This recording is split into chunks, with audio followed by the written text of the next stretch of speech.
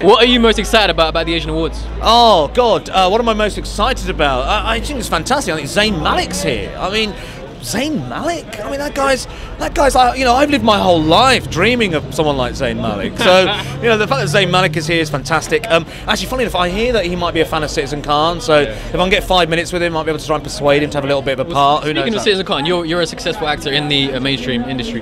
How important is it to have an event like this for people like us and a pan-Asian? I think it's absolutely important, and I just think that, essentially, what does it do? It celebrates people who are trying, who have been successful, who have achieved something in arts, in creative industries, in all those industries, and it sends out a really strong signal to young people that look, this is something that you can aspire to. This is something that you can do if you wish to, and I think that's really important. I think what's very unique about the Asian Awards, specifically these ones, is that what I really respect Paul for what he does is that he creates a mainstream environment. I've always felt slightly uncomfortable about going to an Asian Awards where it's just Asian people patting each other on the back, and it's fantastic. I'm at a table today with Keris Matthews and Kelly Hoppen from Dragon's Den and Michelle Collins from EastEnders, and those are the kind of people you want to be enjoying this with. So you want those people to go away and say, actually, you know what, we are all the same, and there's some great people in communities and societies and areas that I never thought were achieving those things, and that's the message we need to get across. So I think the fact that it's a broader, bigger event is brilliant. So everyone who supports it, I think, well done for you.